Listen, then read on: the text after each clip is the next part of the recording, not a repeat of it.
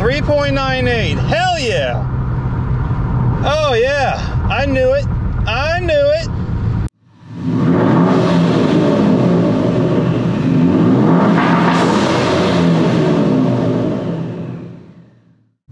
Okay, so something I noticed, every time I get gas, my car is currently tuned for an E30 blend, and all the gas stations around my area that sell E85 are a chain style convenience store. So they're not like Shell or any like top tier brand, you know, selling E85. So it's questionable whether it's good E85. And I notice a lot of times, certain times I'll get gas and there would definitely be a difference in power.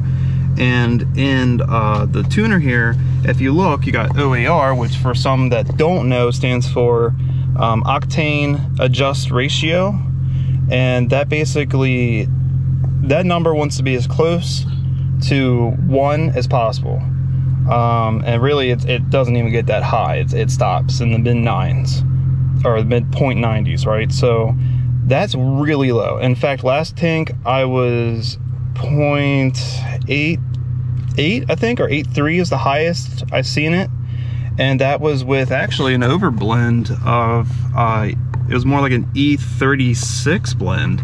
So that just goes and tells you that the ethanol content in the last batches of fuel at the station I'm into have been crap. So it hasn't been actual E85, it's been much less. So what I'm gonna do today is I'm going to go to Advanced Auto Parts. I'm gonna pick up a can of the OCTANIUM fuel octane increaser additive from VP Racing Fuels, and I'm gonna go ahead and I'm gonna put it in with just 93. That's gonna give me way higher octane than the car's tuned for with ethanol. So I don't think, since I've gotten this tune, because I got the tune in the winter and that gas is even worse, and I don't think I've actually gotten my OAR high enough to really see the full potential of this tune. So I'm gonna go ahead and I'm gonna dump a can of the Octanium in the tank with either Sunoco or Shell 93. I'm gonna fill it up and let it learn, try to get that OAR up as high as possible. And then I'm gonna do back-to-back runs. I'm gonna do a 0 to 60 run the way the car is now, and then I'm gonna do another run when the OAR is up. And I'm gonna see what the difference is between having the extra octane and the auto octane kind of learning ratios on these cars, and then of course between the difference between the lower and higher. So I'm gonna go ahead and do that. I'm gonna find a place to do a run, and then we'll go ahead and grab the additive and throw it in, drive it around, and see what's up. All right, so I'm gonna go ahead and order this VP Racing Fuels Octanium. I'm gonna order it from Advanced Auto Parts, and kind of just a cool trick or tip if you're unaware, if you order something online from Advanced Auto Parts, a lot of times they even, like right on the front page, they give you a promo code. You can save 20%, sometimes 25 or whatever. You don't really have to sign up for their speed perks, but then that gives you extra discounts if available. So you can see here, if I just go online, see it has a promo code right there, and I can go ahead and save myself 20% off this order just by ordering online and then picking up in store. So it's a pretty cool little tip there if you just want to save a little extra money. All right, so I'm just on a stretch of road here. I'm gonna go ahead and do my best. I'm gonna give it a little boost launch, probably bring it up to about 2,000, 2,500 RPM. And I'm just gonna let it rip and see what happens, and I'm gonna see what kind of time I can get. I'm only doing one run, so I'm not doing like a best of, so this isn't super scientific, but there should be a difference. It should be a pretty, you know, a few tenths. It should be definitely a difference between the two. So I'm gonna go ahead, flip the camera around, and we're gonna do this run.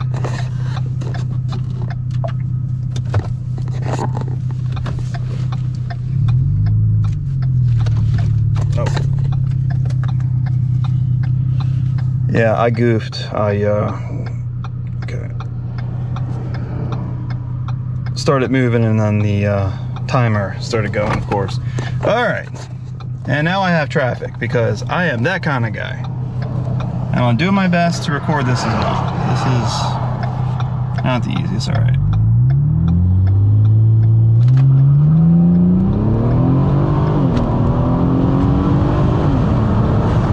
All right, 60.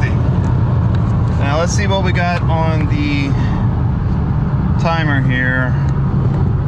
And I do have a passenger with some groceries in the back, so you know, it's a little extra weight. And the car is kind of heat soaked. I've been doing some runs today, but as you can see, 5 seconds.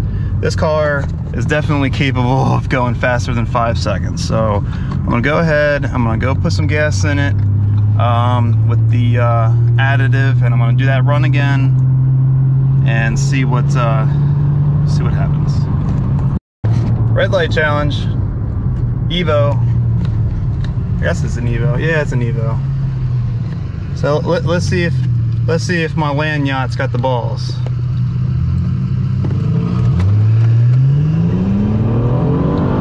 Oh, he didn't even try. Damn.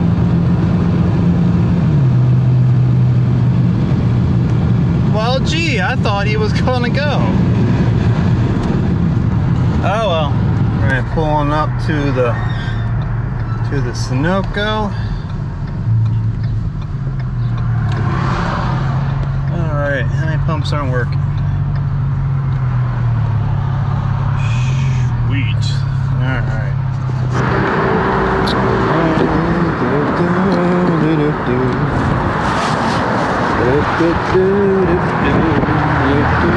Hard to do this with one hand, trying to hold the camera.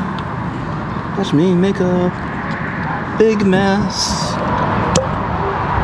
Yep, right on my hand. That's where I didn't want it.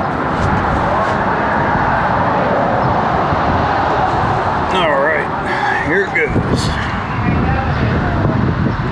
Now, as the bottle says, whole can. This does have a kind of yellowy tint to it. Whole can, 10 gallons.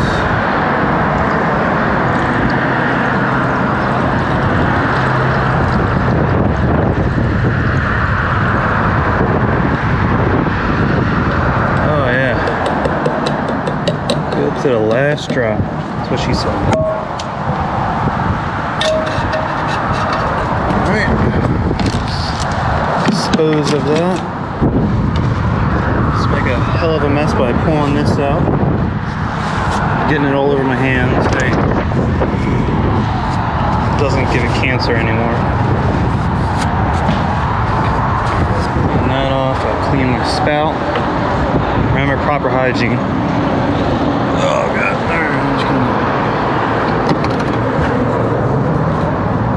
And then the gas bar.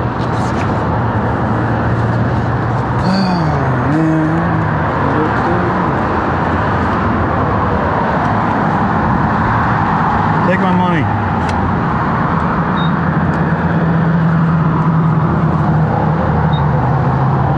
Alright, you don't see this. Read some important instructions. Okay, we're all good.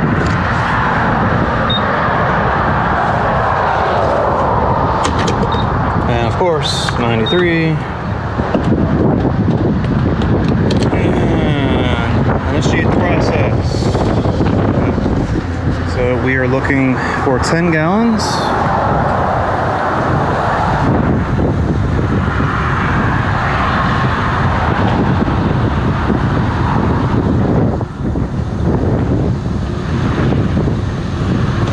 It's gonna take a while. What is there?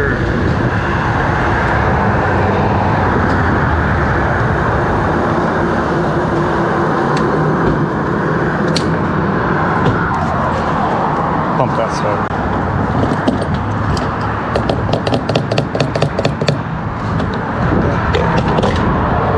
What's going on? Goddamn receipt.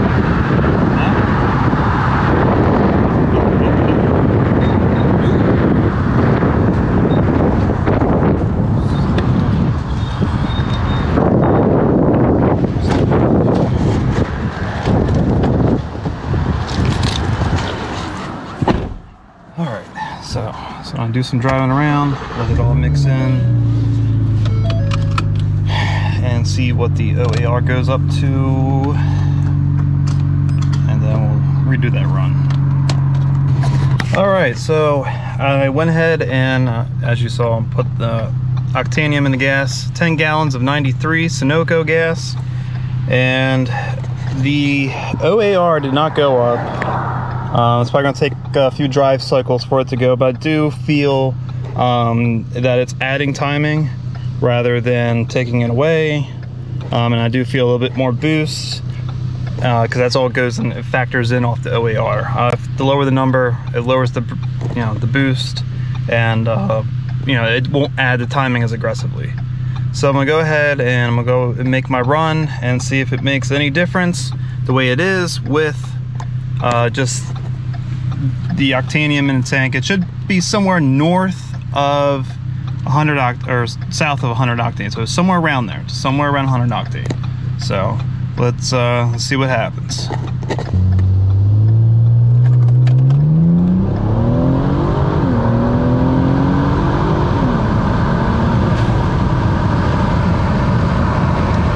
Alright, can't hear. Lots of wind, too much wind.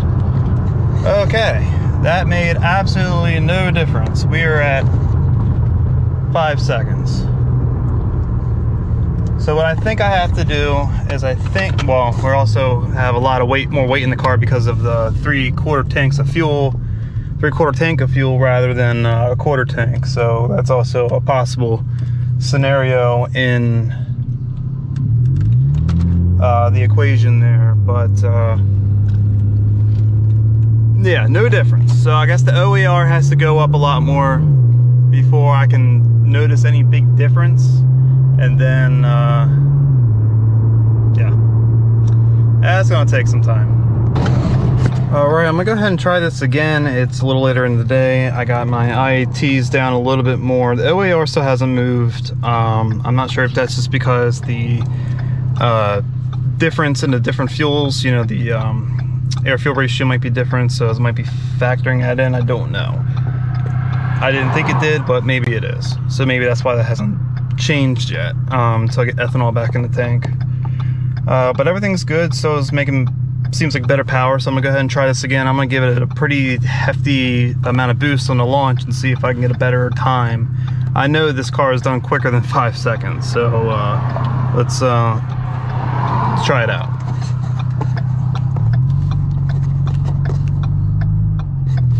I gotta wait for traffic to come and go.